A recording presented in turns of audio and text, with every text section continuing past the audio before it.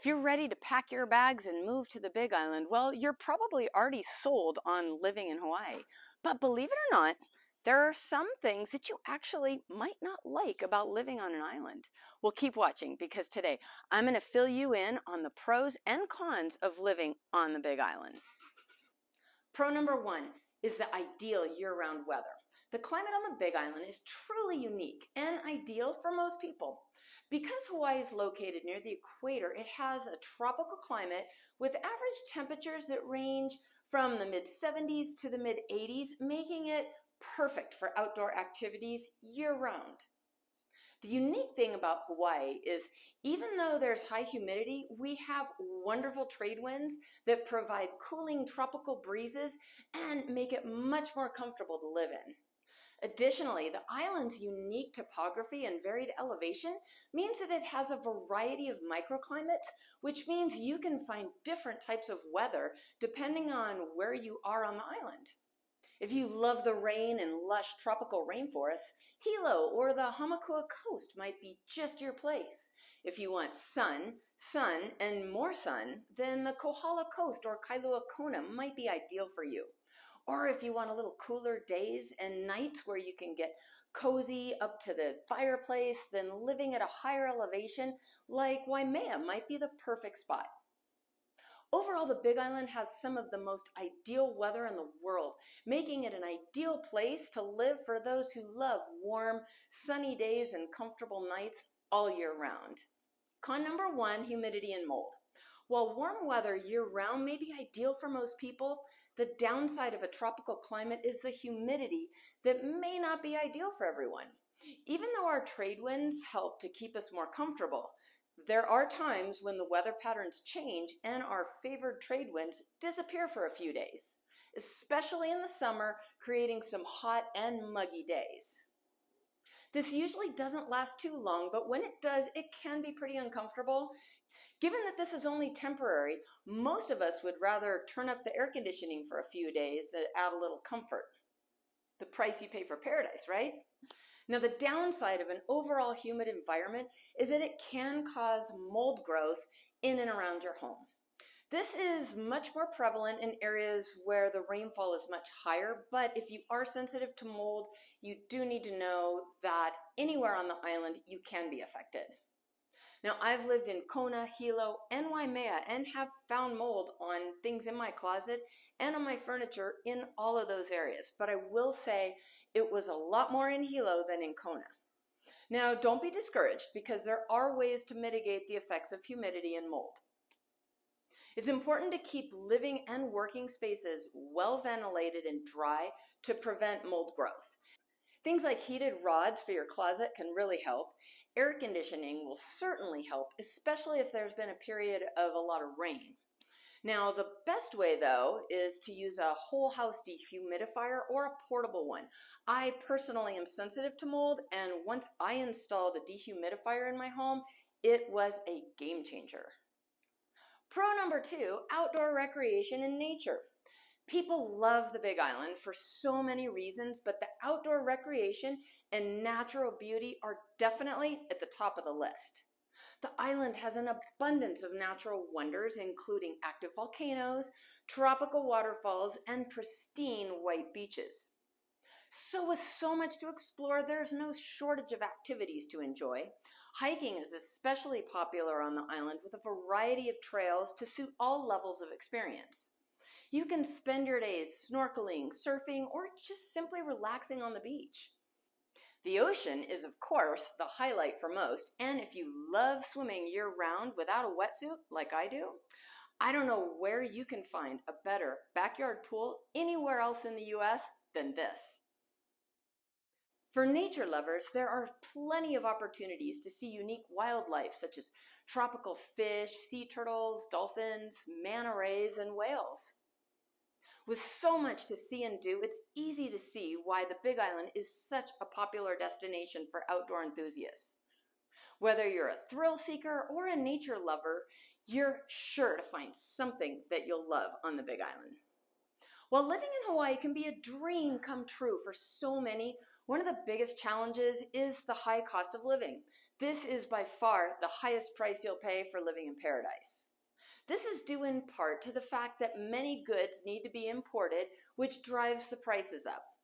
If you're planning on living in Hawaii, you'll want to make sure you have a steady income or a great job lined up in advance. You'll pay much, much more for everything. Walk into the grocery store and the price of food is shocking. Gas is much more expensive, as is dining out. And did you know Hawaii has the highest average monthly utility costs in the nation? Additionally, the island's heavy reliance on the tourism industry means that wages can be relatively low, making it much more difficult to make ends meet. Housing and rent is also more expensive compared to many areas on the mainland, especially in the popular tourist areas such as Kona or the resort areas of the Kohala Coast. However, on a positive note, there's Costco in Kona for almost everything that you could need, including gas. So you can save a lot if you have a membership. Also, adding a solar and a photovoltaic system to your home will cut your utility bills down to next to nothing. And because there's really only one season in Hawaii, you can get by with a very limited wardrobe of shorts, t-shirts, and some inexpensive slippers from Longs. The beauty of island life is that it can become very simplified, which is why so many people love living here. Pro number 3, most affordable of all the islands to buy a property on. Once you've accepted the high price of paradise, the Big Island is actually the most affordable island to purchase a single-family home compared to the other islands such as Oahu, Maui, and Kauai. The median sales price of a home on the Big Island for January this year is $520,000 compared to Kauai at just over $800,000, with Oahu and Maui being the most expensive at $970,000 on Oahu and over $1.1 million on Maui. You'll find the most affordable homes in the Puna and Kau districts on the south and east part of the island. Median home prices are in the $300,000 range. Hilo, Hamakua, and South Kona are mid-range with median sales prices in the $500,000 to $700,000 range. And West Hawaii being the most expensive from North Kona to South and North Kohala, where the median home sales price is close to $900,000 and up. Because the Big Island is so big, there's less density compared to the other islands, and the value you get on the Big Island far outweighs what you can get on the other islands. This home on the Kohala Coast with these amazing panoramic ocean views would cost probably 3 times the amount on the other islands and offers much more land and privacy for the price. The high humidity and tropical environment of island life brings some not so welcome bugs and critters. The third drawback of living on the Big Island is the presence of bugs and other pests. Due to the island's tropical climate and lush vegetation, there are a lot of insects, including mosquitoes, cockroaches, centipedes, and ants. While this can be a problem for many people, it's important to keep in mind that with proper precautions and maintenance, you really can minimize the impact of these pests. Simple things such as sealing up your home, keeping bushes trimmed back away from your home, and keeping food stored properly, and making sure you don't have standing water near your home. While it can be an inconvenience, it's something that many of us are just willing to tolerate in exchange for the many other benefits of living on the Big Island. On a positive note, did you know that there are no snakes in Hawaii? That's a huge plus, especially if you love hiking and exploring in nature. Pro number 4, grow your own food. One of my favorite things about living on the Big Island is the opportunity to grow your own food and enjoy all the fresh fruit. There's nothing quite like the taste of fresh, ripe fruit straight from your own garden. And here on the Big Island, the warm and sunny climate makes it the perfect place for growing all sorts of delicious produce. Whether you're interested in planting mango trees, avocados, citrus, pineapples, or banana trees, there's something for everyone. Growing your own food and fruit not only ensures that you have access to fresh, healthy produce, but it also allows you to save money and reduce your carbon footprint. Plus, there's something truly satisfying about tending to your own garden and reaping the rewards of your hard work. Con number 4, expensive shipping. If you're an online shopper, like many of us are these days, you need to know that free shipping deals that look so enticing online almost never apply to Hawaii. You'll start to get very familiar with the fine print on websites that say free shipping only applies to the continental US, or shipping to Hawaii is an additional charge, and sometimes that charge is more than the price of what it is that you're actually ordering. Amazon Prime delivery is available to most areas, so that's a big plus, but it often takes much longer to get delivered. When your friends on the mainland get their orders in 2 days, oftentimes less than that, you can expect to get your order in about a week or longer. This can be very frustrating, especially if you can't find what you're looking for here on island and you have to rely on ordering it online. In addition to online shopping, regular mail can also be a challenge.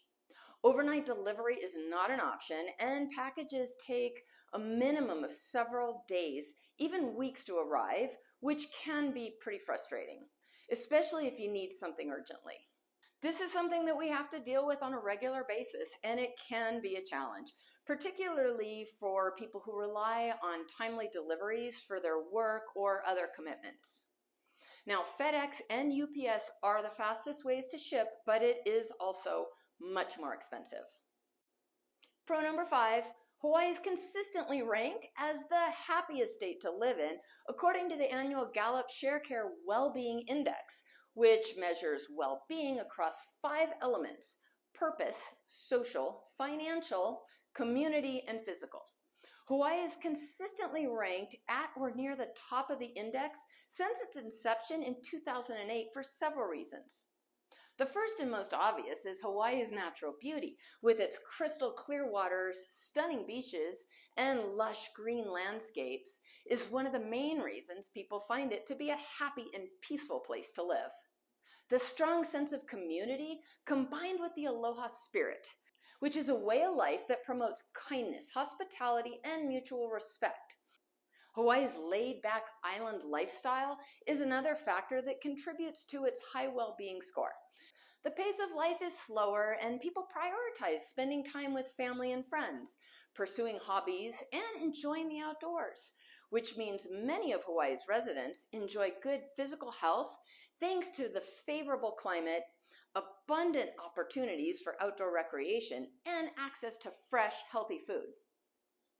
These factors and more contribute to the high level of well-being and happiness that Hawaii residents experience. Con number 5, VOG. What is VOG exactly? Well, VOG is a type of air pollution that comes from volcanic emissions, currently from the active Kilauea eruption, and it can have negative health effects on some people, particularly those with respiratory issues and asthma. When the volcano is more active, the VOG can become thick and air quality is reduced, resulting in lower visibility and haziness. That crisp horizon line that you see usually at sunset can suddenly disappear with no distinction between the ocean and the sky on a really bad foggy day. The areas of the island that are affected are determined by the direction of the winds. With typical trade wind patterns, VOG travels around the southern part of the island and then up along the Kona coast, where it can become trapped by daytime onshore and nighttime offshore sea breezes. The entire state can actually be affected depending on the winds or lack of wind. VOG mainly causes eye, nose, and throat irritation, headaches, and feelings of fatigue and lethargy. Simple steps to protect yourself if you are sensitive to air pollution include staying indoors during times of heavy VOG or wearing a mask to filter the air when you're outdoors. Despite the VOG, most people love living on the Big Island and tend to find that the benefits of island life outweigh the negatives. Pro number 6, the Big Island is a blue zone. Do you want to live to be 100? Well, live in a blue zone. You may be wondering, what are blue zones? Well, blue zones are areas of the world where people live significantly longer and healthier lives than the rest of the world and consistently live to 100 years of age. Up until a few years ago, Loma Linda, California was the only blue zone in the U.S. In 2017, the Big Island became the first county in the U.S. to receive a blue zone designation. Many of the Big Island communities are now considered a blue zone. This is largely due to the island's focus on healthy living with plenty of opportunities for physical activity like hiking and swimming and walking and surfing. But it's not just about exercise. The island's traditional diet of fresh, whole foods like fish, fruits, and vegetables has also been linked to longevity and good health. Living on the Big Island of Hawaii means that you'll have access to all of these health-promoting factors. You'll be surrounded by natural beauty, have plenty of opportunities for physical activity, and have access to fresh, healthy food. Con number 6, traffic. Is there any place you can go that doesn't have traffic anymore?